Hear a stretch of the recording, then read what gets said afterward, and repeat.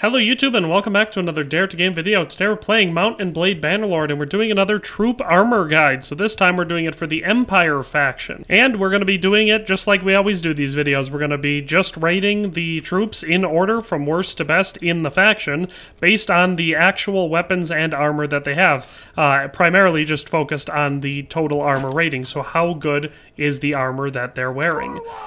So it'll follow just like all the other ones that I've done in this series, and let's just dive on in, get to it. And so for today, with the Imperial troop tree, there are actually 10 top tier troops that we're going to be taking a look at. And starting us off at number 10, we have the Veteran Eleftheori. I think is how you pronounce that, or Eleftheroy, I'm not sure. But anyway, they are a minor troop in the game. They are a cavalry troop, and there is only one set. And the set is the Nomad Fur Cap, the Woodland Fur Cloak, the Short Gambeson Over Tunic, the Studded Leather Vambraces, the Fur-Rimmed Curved Boots, a Midlands Palfrey, the Courser Lance, and the Calradic Mace. So as far as the stats for this suit of armor are concerned, we have a total weight of 12.07 kilograms, head armor of 7, arm armor of 14, torso armor of 22, and leg armor of 10, giving us an average armor rating of 13.25. So on the whole, not the best armor in the game, in fact pretty bad, but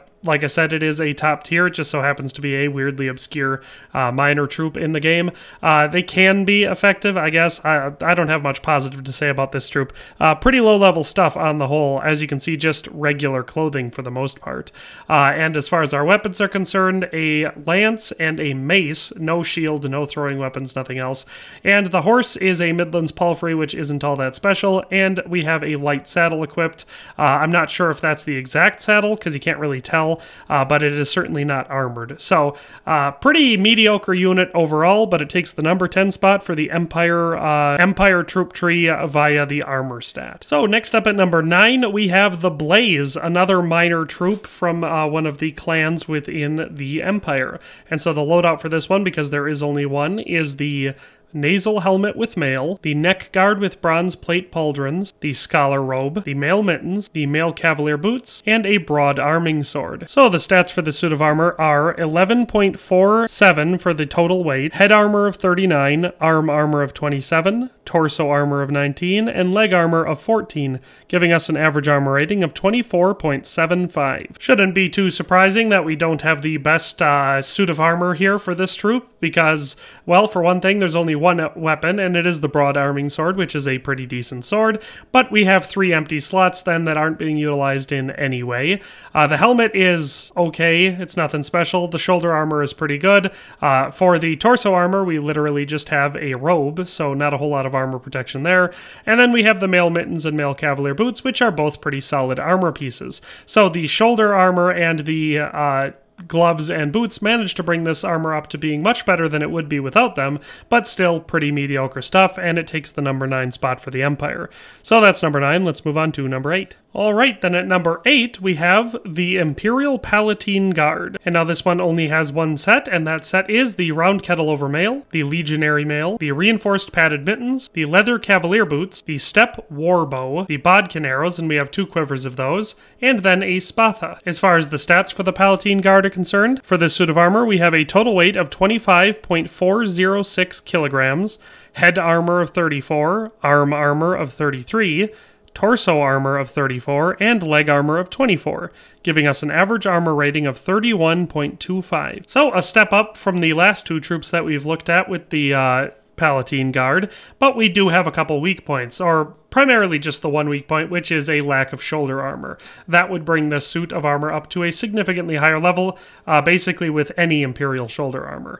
That being said, it is a pretty good suit after that. We have a pretty good helmet, a solid enough torso armor, and some pretty good gloves and mediocre boots.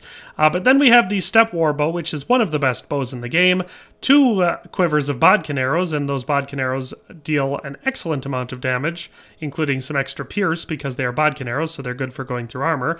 And then we do have a Spatha, so we can participate in melee combat, and of course the 2 quivers of arrows doesn't hurt. So pretty solid loadout overall, just lacking a little bit in armor value because we don't have shoulder pieces. So that is number 8, the Imperial Palatine Guard. Let's move on to number 7. All right, for the number 7 spot for the Imperial troops, we have the Puppeteer, which is a interesting skirmisher/infantry unit that comes from a minor faction of the Empire. And so there are 2 different loadouts, but the second one just swaps out the helmet for a weaker coif, as well as the chest piece for a slightly less good chest piece. So we're going to focus on set number 1. And that set is made up of the iron nasal helm over coif, the infantryman mail vest, the reinforced padded mittens, the splint boots, 3 different bags of the broad-bladed throwing knives, and the fine steel paramarian. As far as the stats for this suit of armor are concerned, we have a total weight of 21.38 kilograms, head armor of 48, arm armor of 30, torso armor of 26, and leg armor of 34, giving us an average armor rating of 34.5. So, a interesting unit, this one. I really get a kick out of the fact that we have 3 different bags of throwing knives for this troop, which makes it just a weird unit. I guess they'd be fine inside a city for settling intercity disputes, but they're not really that great on the open field. Again, we have a weakness, not having any shoulder armor, which brings our total armor value down, but the helmet is pretty solid, the torso piece is okay, and both the gloves and the boots work pretty dang well. And the fine steel paramarian is a pretty good sword. So overall, a pretty good suit of armor with a interesting weapon choice, but at least they use all 4 slots. So that is, like I said, number 7, the Puppeteer. Let's move on to number 6. All right, and for the number 6 spot, we have the Imperial Sergeant Crossbowman, which has 3 different sets, and these sets essentially just change out the primary weapon. So we will be focusing on set number 1. And that set is the Iron Round Kettle over mail, the Legionary Reinforced Studded Harness, the Infantryman Mail Vest, the Reinforced Padded Mittens, the Strapped Mail Chausses, the Hickory Crossbow, Heavy Quarrels, Fine Steel Paramarian, and the Reinforced Iron-Rimmed Kite Shield. So as far as the stats are concerned for this suit of armor, we have a total weight of 28.91 kilograms. The head armor is 36, arm armor is 36, torso armor is 33, and leg armor is 35, giving us an average armor rating of 35. So on the whole, a pretty solid suit of armor here, not really any distinguishable weaknesses. Pretty solid helmet, we have some shoulder armor, it's not the best, but it does exist, so that helps. The infantryman mail vest is okay. The reinforced padded mittens and the strapped mail chausses are both pretty decent. Our weapon choice here, we have the Hickory crossbow, which is not the best crossbow in the game, but it's pretty good. Heavy quarrels are a solid bolt. Then the fine steel paramarian and the reinforced iron-rimmed kite shield makes this a viable option for a troop that can be used as either a ranged unit or infantry, or first ranged, and then once you run out of the relatively small amount of crossbow bolts, that being 18, you can then use them as infantry. So the Imperial Sergeant Crossbowman takes the number 6 spot. At number 5, we have the Imperial Bucellari, which has 3 different sets, and so the 3 different sets really just have the difference of the helmet, so we're just going to focus on the first set. And that set is the plumed helmet, the neck guard with bronze plate pauldrons, the infantryman mail vest, the plated striped vambraces, the mail cavalier boots, a Cantarian charger, the step recurve bow, 2 quivers of barbed arrows, and the fine steel paramarian. So as far as the stats are concerned for the Imperial Bucellari armor, we have a total weight of 21.4 kilograms, head armor of 47, arm armor of 41, torso armor of 40, and leg armor of 24, giving us an average armor rating of 38. And so a pretty solid suit of armor overall. Really, we're just getting better up the list. No major weaknesses on this one. It's a little bit lighter than it has to be, but it works. The horse does not have very good armor, so we don't have a nice barding for it, but it is a pretty solid horse in its own right.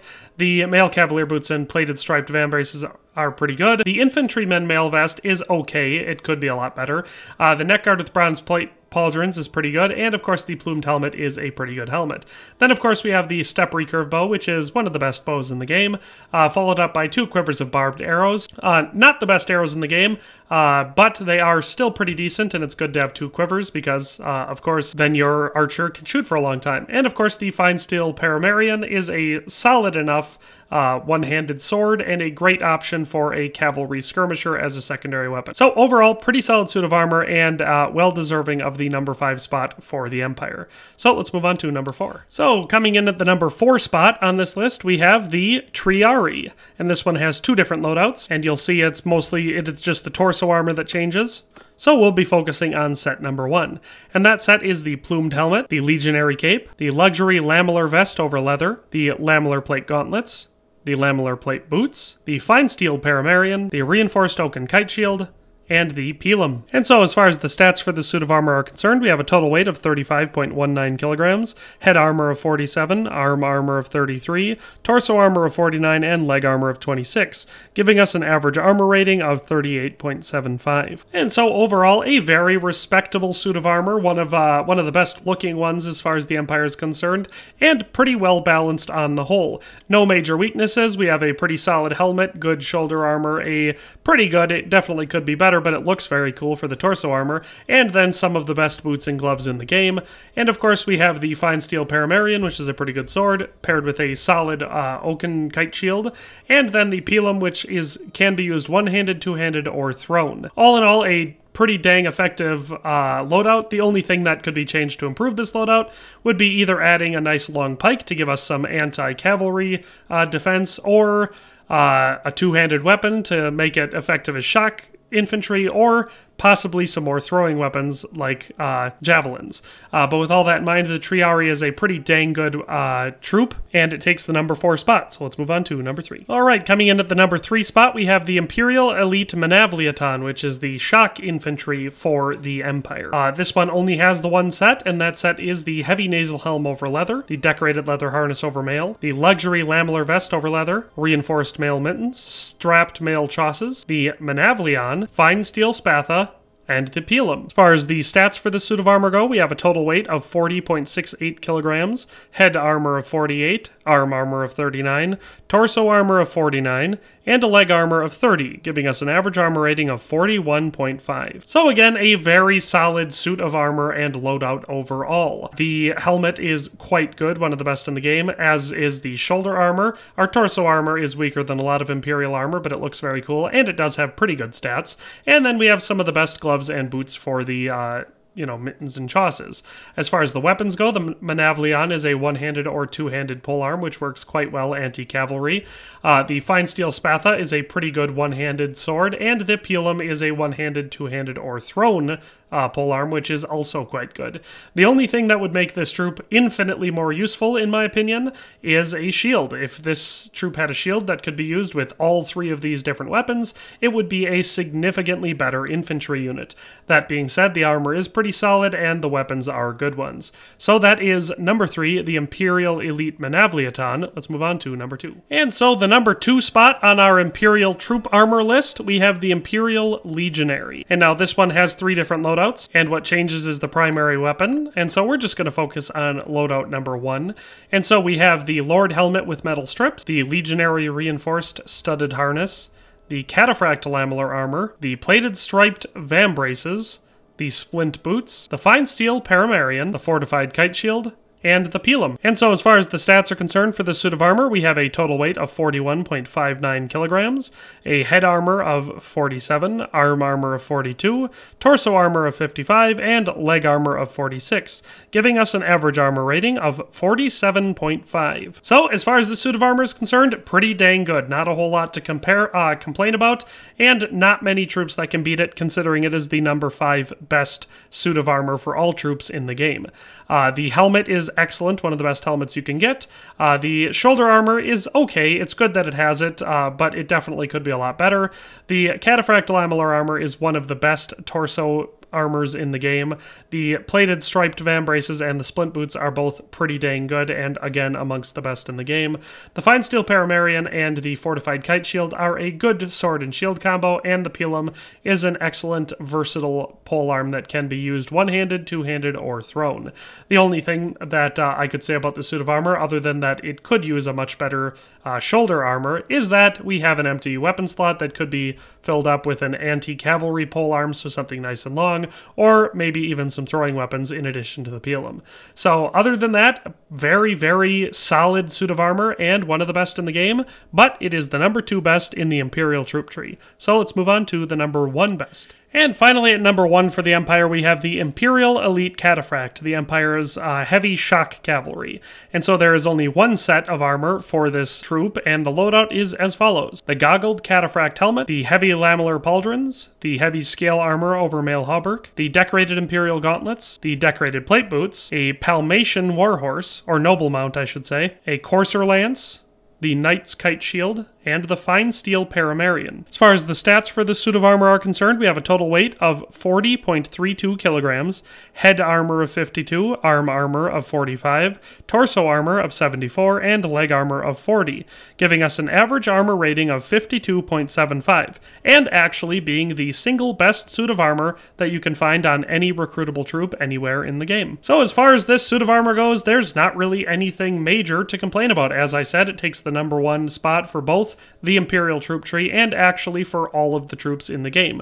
There are no other troops that have as comprehensive of armor as the Imperial Elite Cataphract. So it's the number 1 for both of those. The goggled Cataphract helmet is one of the best helmets in the game. The heavy lamellar pauldrons are some of the best pauldrons in the game. Heavy scale armor over mail hauberk is one of the best torso armors in the game. And the decorated Imperial gauntlets and boots follow that same path. Of course, the horse is quite good, and the Cataphract scale barding is some of the best horse armor in the game. We have the courser lance, which is a really good spear, the Knight's Kite Shield, and the Fine Steel Paramarian. So again, really good armor and really good weapons. Really only one thing to complain about, I guess, and that would be that we have an empty slot that could be utilizing some throwing weapons or something. But that's it for the Imperial Elite Cataphract. And that is all we have for today for the Empire. So as you can see, pretty solid armor on the whole. They actually all, rank second overall for all the factions in the game as far as the armor of their troops go, just behind Sturgia. So pretty solid armor overall for most troops in the Imperial troop tree. So hope you enjoyed this video, hope you found it useful, but that's all for today, and we'll see you next time. Thanks for watching another Dare to Game video. If you liked this video, please leave a like and a comment. If you haven't already, be sure to subscribe to the channel. If you like my content and would like to support this channel, consider becoming a member today for as little as $1.99 a month. It makes a huge difference. But in any case, thanks for watching and have a nice day. I'll see you next time.